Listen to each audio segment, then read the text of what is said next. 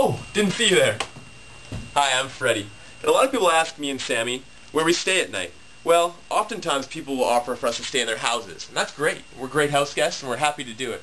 But if we don't have any offers for places to stay, we have to stay in motels or hotels. Like this one, we're staying in Minot, North Dakota.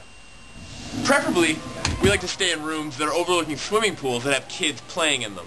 That's makes it a lot more exciting.